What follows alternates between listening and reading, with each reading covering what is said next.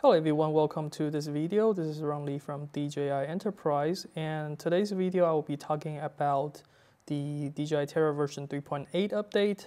One of the major updates, that is the digital elevation model output from the LiDAR point cloud data.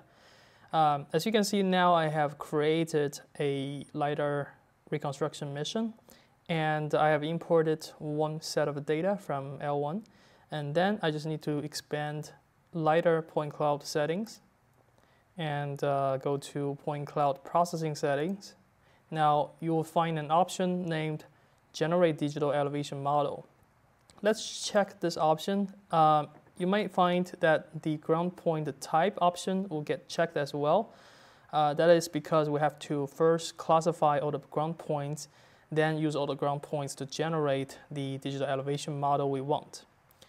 Now you can adjust the resolution of your digital elevation model by scale. As you can see, we have a few options here for you to select from, or you can define the resolution by the ground sampling distance.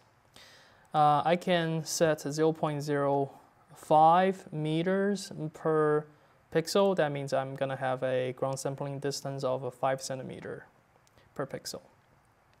Once you select your resolution, next you just need to select Start Processing and confirm your settings, and then select OK to output your digital elevation model.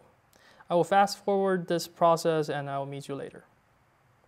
Okay, so once the process is finished, you will find the digital elevation model option on the bottom in addition to point cloud. Simply select these options to view your digital elevation model on the map layer. Now, if you want to extract and export out this digital elevation model, simply go back and select the project folder. Then open up the folder LiDARs, and you would find an option, Terra_DEM. Open up that folder. You would find your digital elevation model in the format of TIFF. You would also find the true world file also attached here. Now, this GeoTIFF formatted digital elevation model can be imported into third-party software, or it could also be used to create a terrain photo flight. Okay, so that was the digital elevation model output from the LiDAR point cloud data from DJI Terra version 3.8. Thank you.